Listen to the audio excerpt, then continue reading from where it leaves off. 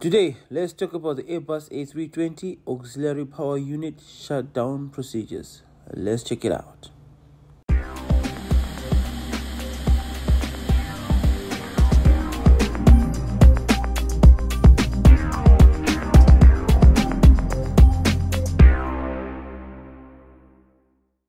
Welcome. Today we are back on the Airbus A320 and today we are talking about the Airbus A320 APU auxiliary power unit. So we're going to go through some basic procedures to make sure that we shut down our APU properly. We make sure that the ADRS is off, make sure that the emergency light switch is off, make sure that the crew oxygen also is off. So let's have a quick look on the aircraft system just to make sure that everything is off before we turn off the APU. Let's check the APU bleed page. APU bleed is still on, so we need to shut down the APU bleed, which supplies air to the aircraft air conditioning packs. So we need to make sure that all systems that depend on the APU are off before we shut down the APU. Bleed valves are closed, APU packs are shutting down. That's good. So once they're off, we know that we can safely shut down our APU.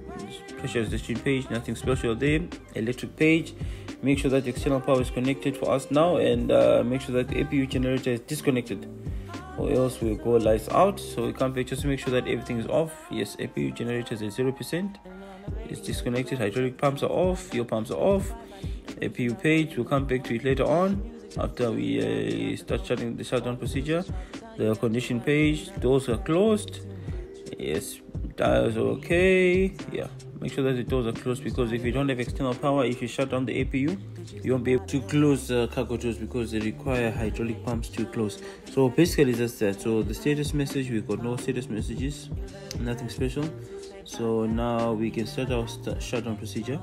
So we go up there, we find the master switch, APU master switch, just to check the external power is connected. APU master switch is over there. We are turning it off. Oh, yes, APU is coming off now. Just look at the page, you can see the APU RPM is coming down, and yes, it's coming down. Generators are automatically disconnected, and we come down. EGT constant, it will cool down later. It takes time for the APU to cool down, but then now the RPM is at 14%. We want it to go down to 0, and we want the flap open message to go off, because the flap open message is just to tell you that the APU door inlet is open. So in the meantime, you can also shut down the display units. Yes, we can also shut down the main the upper display unit, but once you switch it off, the display will come down to the APU page. Yeah, like this. Yeah, the engine warning display will come down to the APU page. But then when we back, let's just look at today's. We're focusing on the APU. The rest we'll talk about it later. Yeah, RPM is at 0%.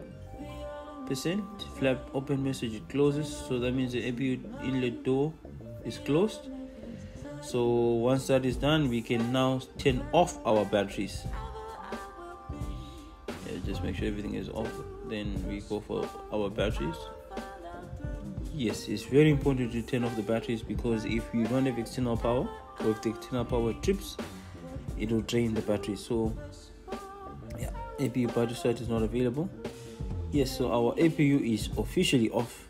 So thank you so much for watching, and next time we'll do a bit more in-depth on aircraft displays, but for now, adios amigos.